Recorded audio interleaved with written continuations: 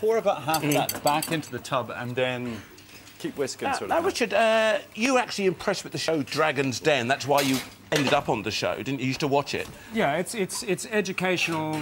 It's entertainment. Education disguised as entertainment. Yeah, and so why did you go on there? Because originally you were a trader, weren't you? Yeah, I was originally a trader, but I'm a businessman now. I've done about 50 or 60 new businesses. I love backing new businesses. Yeah, what is it then? So you should come on the show because I want a guy like you that can sort of, dynamic and start something, make it work. Really? You'd be the right person. I've got this great cookery idea, 2 chefs, 20 minutes, one either side. Yeah. Got to produce the food. And you just need £1 million to make it work. Absolutely. Yeah? 5 minutes to go now, guys. Yeah. Do you think it's because of your youthfulness, your youthful exuberance that makes you sort of be Mr. Nice, take more risk if you like?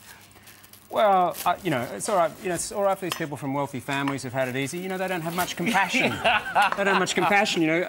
I'm used to mixing with people who are like me and you, just ordinary guys. And is he winding you up, Dave? Is he saying I've got no passion? Because I'll Yeah, I'll show him what passion You'll is. take the apron off and sort him out.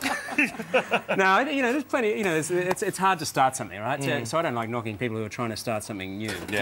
And I feel for the people who come on the show. Good luck to them. So I'm not going to. I think you do feel for them. But you also point out the fact that, hey, guys, I'm going to give you a chance. All the other guys, all the other dragons are not impressed. I'm going to give you a chance, but I want some serious returns on my money. Well, you've got to keep it real, Yeah. As I've heard before from someone, you've got to keep it real. Otherwise, you can't just... Otherwise, you might as well do charity, which you do a bit of charity, but you might as well do charity. But if you're doing business, you do have to have a few constraints and make a sensible idea and have the right people. How much are you prepared to invest, then, in people's ideas?